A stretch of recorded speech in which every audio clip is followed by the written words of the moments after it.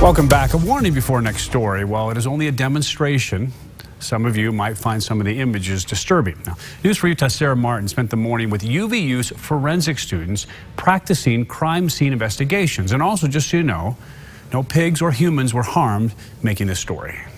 These little piggies are stillborn. They come from a research company, but here in this class, they get a little bit of a second life, teaching these students how to solve crime. Amy Houghton is the director of the Forensic Investigation Emphasis. She spent 11 years in forensics for NCIS all over the world. In the past year, she's buried cadaver pigs in this field for students to find and investigate. The important thing is when you're digging a grave from the very beginning, it's an intrusive act, and you're destroying your scene the second you put a shovel in the ground. So right now we're just really lightly taking out dirt and trying to get the walls of the grave. This dirt, the soil that we're putting in here, we're going to be sifting it to make sure we don't miss any little fragments or evidence of anything. She's also placed a pig above ground for insect practice. There you go. Ooh, perfect. Insects tell us a lot of information about how long has it been since an individual has been deceased. I personally love solving, trying to figure out who did it, what happened. Jacqueline Alvarez is a senior. She said it was the show Forensic Files that led her to this career choice. I could see it on TV and I'd be like, oh, I'm fine with that. But then to actually see it in person and smell,